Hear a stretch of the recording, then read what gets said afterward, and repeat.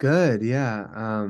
I just realized I gotta one thing I haven't done in the past that I really want to do and I'm gonna do is put together like a list of things that I want to do so I don't waste any time while I'm there. I don't sit in my hotel. Because usually it's like I'm so exhausted or like anxious or busy from traveling Mhm. that it's like I rest, play the show, I maybe get some food, I go walk around a little bit, but I don't get, maybe go to a bar, but I don't get too much of a chance to explore that much.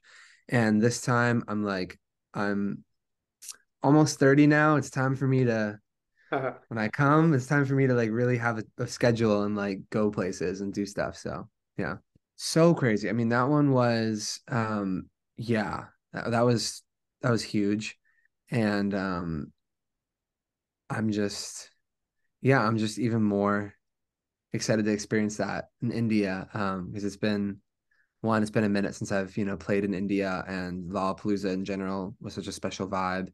And I think getting to do that there is just going to be even more iconic. So I'm excited. Yeah.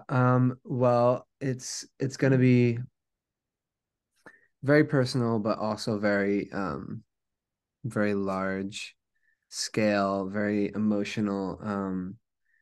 I've really been over the years kind of like the set.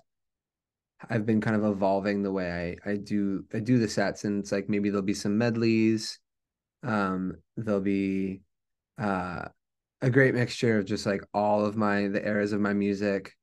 Um, but yeah, I'm actually still like finalizing stuff. So I'm like I realize I have an opportunity right now to just kind of like even feel it out a little bit more. So um yeah, who knows?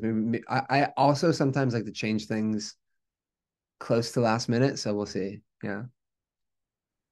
Wow, that was so so unexpected. It was just like I was just doing my thing, and then to get the call to do a song for a Pixar film was just like really crazy. And so I like went in and met the team and learned about the film and the story, the inspiration behind it. Got to see some early um like screens of it, and like when it was just drawings.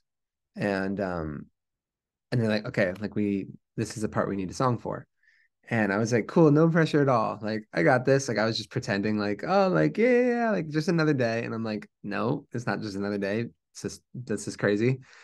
And and then yeah, then I got to go in with this guy Thomas Newman, who's who was scoring the film and has done a bunch of their films. And um, that was a whole experience in and of itself because it's like I'd never really worked with a composer like that. And he was so cool and so just raw and appreciative and so talented and so like just cool. Like I don't know, just so experienced. And that was dope. And the song happened really naturally. It was just very like organic, very organic. It took a little bit of work, and then suddenly it was done. And then, next thing I knew it, I'm going to the premiere, and oh my God, there's my song in Elemental, and that was crazy.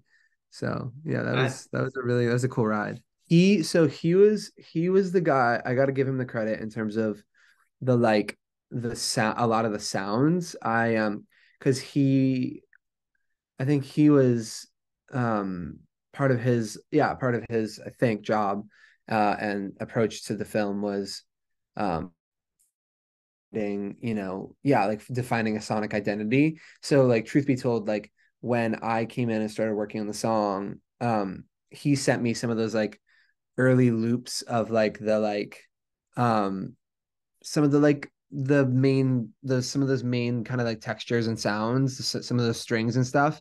And then I kind of wrote the chords on a piano and then wrote the lyrics and melody, but he's really the guy behind the behind a lot of the like yeah, a lot of the core sounds that really I think maybe give some of that vibe. Yeah. Yeah, I feel like it's like really up to me to like be there and just be like honoring, everything that's happening around me. Which I think a younger me not that I've ever not wanted to do that. I've always wanted to do that, but a younger me, I think, was so focused on the anxiety of like, like what's happening, like, am I gonna get through this? Like, what are people gonna think? Blah, blah, blah, blah. And I'm just excited to come and for Lollapalooza, but also this other show too, like be more, be more there, just like, I don't know. I feel like I have the confidence in myself at this point where I'm not so like worried about how people see me, and I can actually be present for like all of the amazing things going on around me. So I'm really excited for that. And I think there's a lot for me that I can learn, and yeah, I just hope for some cool experiences in that way. Yeah. Oh my gosh. So okay, I am like very, very, very deep in my album. I had a meeting yesterday where I was like, okay, I have way more than like, I probably have like 5 albums worth of songs that are really good. If I could say so myself, if I'm allowed to say that. And I it's just now I just gotta finish them all and um start putting music out. And I've been really lucky that I've had time to just kind of reflect on my life and make some changes for me and really focus on myself as a person and like what makes me happy. And now it's time to bring it all back. And yeah, I have like really big, really, really big aspirations for the music and outside of music.